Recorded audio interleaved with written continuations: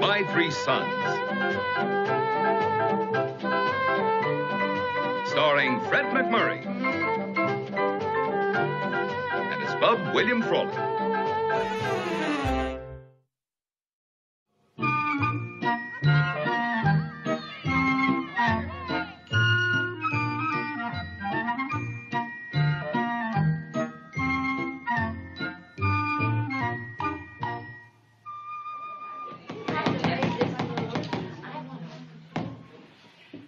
It has come to my attention that the children are playing a game that has several elements of danger in it.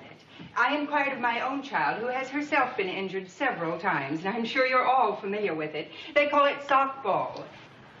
Madam Now, Chairman? the object of the... I haven't finished my thought, Mr. O'Casey. Okay, Madam Chairman.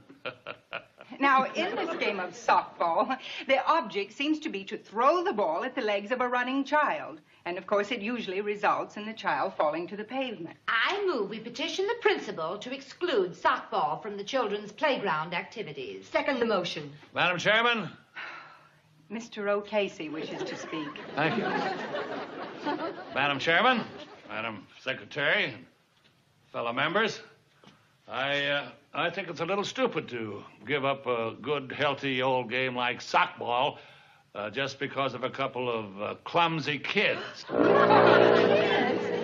now, wait a minute, ladies, wait a minute. What I meant is that I've got 3 grandsons, and one of them in this school right now, and they all gave up sockball because they heard it was a sissy game. Question. Yes, what is it? It has been moved and seconded that we petition the principal to exclude softball from the children's playground. What are you activities. sending to this school, a bunch of cream puffs? All those in favor now, please raise your right hand. Oh, wait a minute. Now, wait a minute. Let's kick this thing around a little more. Mr. O'Casey, you are in contempt of the chair. That is so true. But let us stick to one subject at a time.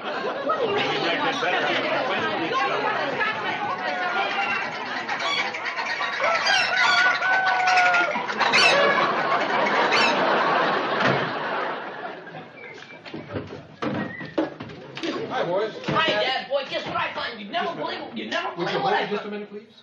Now, what's going on here? Where's Bub? He called me up, told me to put the dinner on. Oh, where is he? He's still at a committee meeting down at Chip's school. Dad, guess what I found? It's a neatest deal. My gosh, you can't turn it down. It's something that... Why should a committee meeting last this late? I don't know. He said something about an argument over sockball. 47 stripped down dual pipe. He's got to The stay rubber there for jump. a while and straighten it out. Oh. Carl Joy Dad, has one. He wants I it wanna all the talk to time. you. His dad says it's the best Is thing this they all we're ever going to had have for at their dinner? house. Potatoes? Oh, no, I was going to make some toast. Oh, good.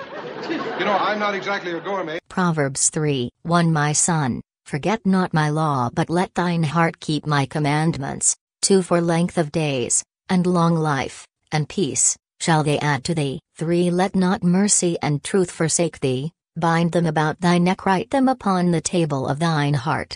For so shalt thou find favor and good understanding in the sight of God and man. 5 Trust in the Lord with all thine heart and lean not unto thine own understanding. 6 In all thy ways acknowledge him, and he shall direct thy paths. 7 Be not wise in thine own eyes, fear the Lord, and depart from evil. 8 It shall be health to thy navel, and marrow to thy bones. 9 Honor the Lord with thy substance, and with the first fruits of all thine increase. 10 So shall thy barns be filled with plenty, and thy presses shall burst out with new wine. 11 My son, despise not the chastening of the Lord, neither be weary of his correction. 12 For whom the Lord loveth he correcteth, even as a father the son in whom he delighteth. 13 Happy is the man that findeth wisdom, and the man that getteth understanding. 14 For the merchandise of it is better than the merchandise of silver, and the gain thereof than fine gold. 15 She is more precious than rubies, and all the things thou canst desire are not to be compared unto her. 16 Length of days is in her right hand, and in her left hand riches and honor. 17 Her ways are ways of pleasantness, and all her paths are peace. 18 She is a tree of life to them that lay hold upon her, and happy is every one that retaineth her. 19 The Lord by wisdom hath founded the earth, by understanding hath he established the heavens. 20 By his knowledge the depths are broken up, and the clouds drop down the dew. 21 My son, let not them depart from thine eyes, keep sound wisdom and discretion. 22 So shall they be life unto thy soul, and grace to thy neck. 23 Then shalt thou walk in thy way safely, and thy foot shall not stumble. 24 When thou liest down, thou shalt not be afraid, yea, thou shalt lie down, and thy sleep shall be sweet. 25 Be not afraid of sudden fear, neither of the desolation of the wicked, when it cometh. 26 For the Lord shall be thy confidence, and shall keep thy foot from being taken. 27 Withhold not good from them to whom it is due, when it is in the power of thine hand to do it. 28 Say not unto thy neighbor,